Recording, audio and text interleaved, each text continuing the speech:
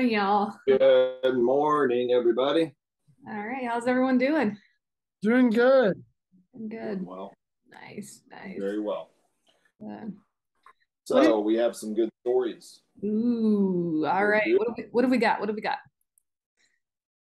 Well, today from the Old Testament, we're going to hear about Isaac and Rebekah. So I'm going to read this story from the Sparks Study Bible, and boys and girls can read it as well. And if they don't have one of these books, they just need to let Pastor Rebecca, Daniel, or me know, and we'll get you one. Is it All Rebecca right. with two C's or Rebecca with a K? This one was with a K. K-A-H. Yeah, That's right. it was the original. Yeah. Yeah, that's right. Mhm. So what do y'all know about Rebecca and Isaac, by the way? Do you know about the story, or you want me to just read it? I Well, just read it. It's been a minute since I've looked at it. Okay. I think to connect us back, so when we left off last time, Abraham and Sarah were still waiting on a kid. Yes. And Isaac, who is in Yes. the story today as a grown up, Isaac was that kid. So now Yeah. we finally have, like, it finally came true. Abraham and Yes. Sarah had the kid that God promised they would have. And that is Isaac. So, and now we run into Isaac years later. Thank you, Pastor Rebecca. That's very important because Abraham and Sarah, we know, are so important, and we talked about them last week. And of course, well, the story continues. So this is a big story, and it's all connected. All right. So here's the next part: Rebecca and Isaac. God kept the promise to Abraham that he would have many children. God promised that Abraham's son Isaac would have lots of children too. When Abraham was very old, he asked the servant to help find a wife for Isaac. The servant needed to go to a place where the people believed in God. So he went on a long, long journey to the town where Abraham grew up. When he got to the town, the servant knew that he needed to find the woman who would be Isaac's wife, but he didn't know how to find her. He prayed to God for help. He said, God, I will go to the well in this town and ask a woman for a drink. If she gives me a drink of water and offers to get a drink from my camels, then I will know that she is the right one. The servant waited patiently by the well. In the evening, a beautiful woman came to fill her jars with water. Her name was Rebekah.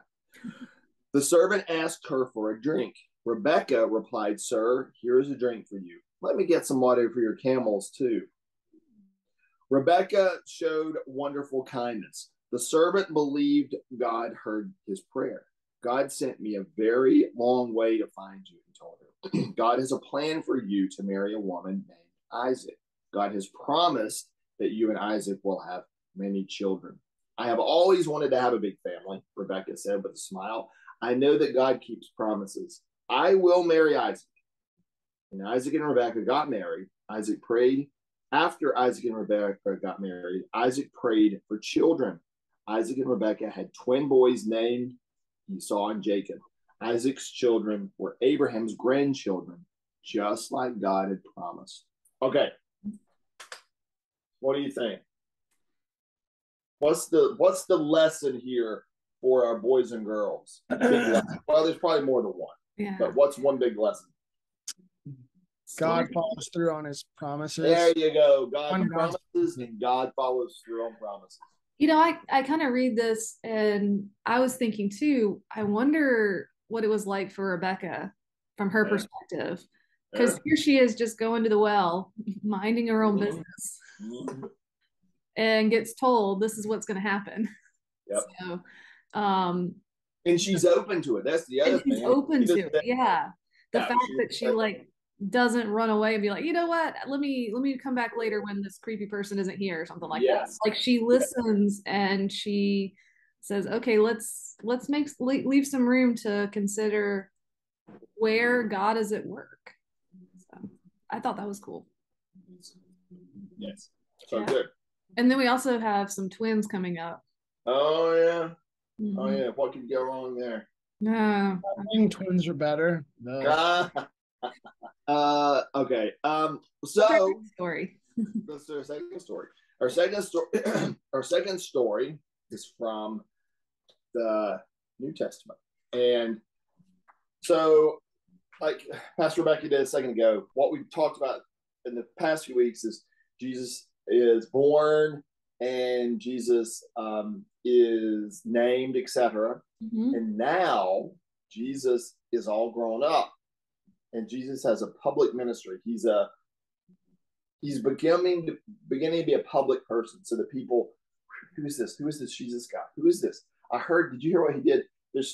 They're getting ready. He's getting ready to be somebody that a lot of people know. Mm-hmm. So he goes to Nazareth. Jesus goes to Nazareth. Let's read that story. Why is Nazareth important here? That's where he's from. Yeah, he's going back to his hometown. Mm-hmm. Again, what could go wrong? All right, here we go. Jesus goes to Nazareth. Jesus went to synagogues. What's the synagogues? It's where people of worship go. Yes, holy places where people worship. That's right. Jesus went to synagogues to teach people about God. He went to synagogues all over, even in his hometown, Nazareth.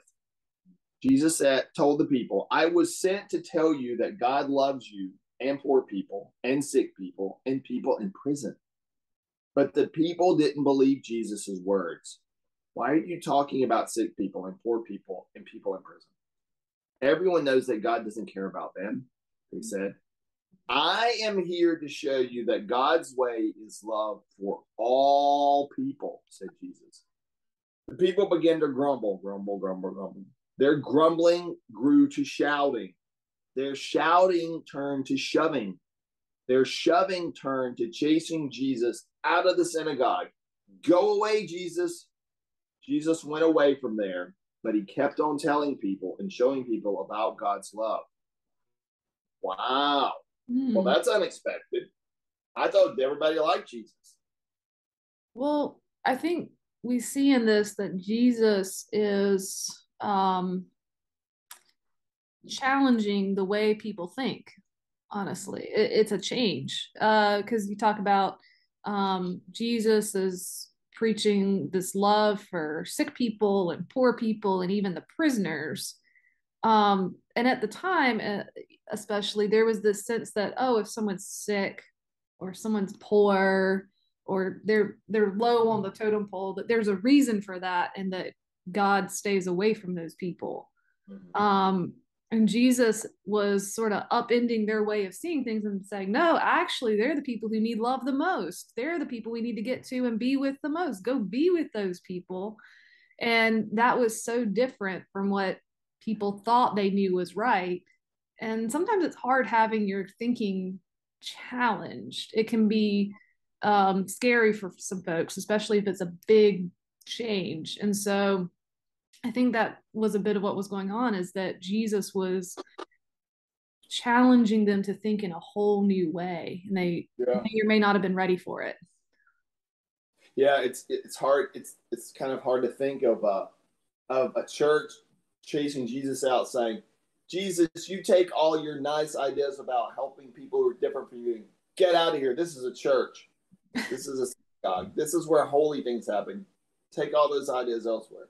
But that's what he was doing, and gosh, it's a good thing that doesn't happen today, does it? I think we still struggle with that. I think we do too. I think sometimes we forget the church is about welcoming people. And this year at St. Matthew's, we've been talking a lot about those words, radical welcome. Mm-hmm. And what does that mean anyway? For boys and girls, they probably think, what does that mean? What does radical welcome even mean? What does that mean? What do y'all think? I think of radical in the sense that it's just questioning that notion of welcome and taking it to a sense that people, like we see in the story, like people thought Jesus was kind of crazy and out there for some of the suggestions that he made, but that's really what we're getting at. We want to be a place that welcomes in such a way that people kind of scratch their heads and maybe wonder what's going on. I think the welcome we're looking for, it's not a welcome that looks strange or crazy to God, because it's exactly how God wants us to welcome people. but it's a kind of welcome that may stretch us because the people that we're looking to welcome in look different from us or have done things differently from us or may have different needs or different ideas or grown up differently. Just people who are not the same as us and see things in a different way. They introduce new ways of seeing. And again, it's going to challenge the way we've always seen things. But I think radical welcome, when it's done well, it ends up stretching us a little bit and helping us grow um, to be able to see things in a bigger way.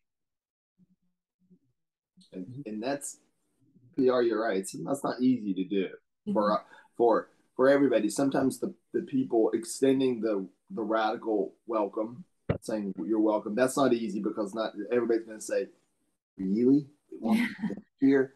Yeah. And then for the other people who are receiving the welcome, it's hard for them because they may think, do they really want me there? Mm-hmm. And then for the other people around, it's difficult because they may think, that person's different from me. Maybe I should be afraid of them. Mm. So it's hard. It's not an easy thing. Mm-hmm. But it just like it wasn't easy for Jesus. Look, he got run out of the synagogue. Mm-hmm. I think we know what we should do, but doing it can sometimes be a challenge, and we do better at sometimes and sometimes not so well. That's right. I think we always know what we should be doing, but we don't always do it. As they used to say at the end of the G.I. Joe cartoons, and knowing is half the battle. All right. What else might we say about this story? It's just the beginning. There's more to come. Oh, I can't wait. Yeah. Well, what is next week? So next week, we're going to read about, hang on a second, I can't see. We're going to read about, we are going to read about Jacob and Esau. We're going to hear about the twins. All right. And we are going to hear about Jesus calling the first disciples. Well, those are going to be good stories. Do you think he used an iPhone or a Samsung when he called them? And did he call or text? Maybe he sent a Snapchat. Mm-hmm. Mm-hmm. Would Jesus be on TikTok today? Let the boys and girls decide. I bet Jesus was a little old school. He made a Facebook event. Mm-hmm. Mm-hmm. If he's really old school, it was MySpace. That's right. What a throwback. Yeah. Gosh. All right. I hope y'all have a great week. All right. See you next time. Bye now. Everybody.